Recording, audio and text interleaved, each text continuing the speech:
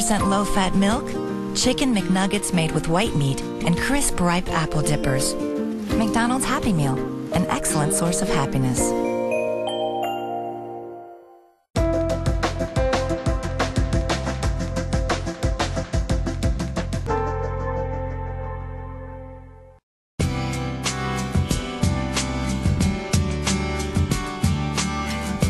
Hello, I'm Elisa Martina, your parent coach.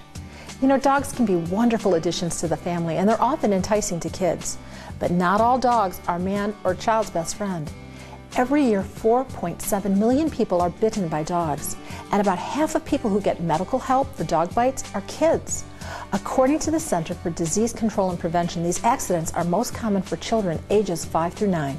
And for kids younger than 4, injuries are often on the head and neck region. Now, here are some tips parents should be aware of to prevent your child from getting bitten by a dog.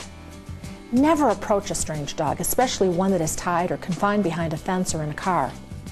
Always ask permission before petting a dog you do not know. Make sure you let the dog sniff you before you pet it. Don't stare a dog straight in the eyes, and don't corner a dog. Never turn your back to a dog and run away. Its natural instinct will be to chase you. Don't disturb dogs while they're sleeping, eating, caring for puppies, or even chewing on a toy. And never, ever taunt a dog. Despite the best precautions, children still can encounter an aggressive dog. Teach them the following tips to protect themselves. First, do not run or scream. Remain motionless with your hands or chest in pockets, and don't make eye contact. Quickly feed the dog something, a jacket, bike, or anything that creates a barrier. And if you fall, curl into a ball with your hands over your ears. The dog eventually should lose interest. Now, if children are bitten, they should come home immediately. Parents should wash the wound thoroughly with soap and water and then contact the physician for care and advice.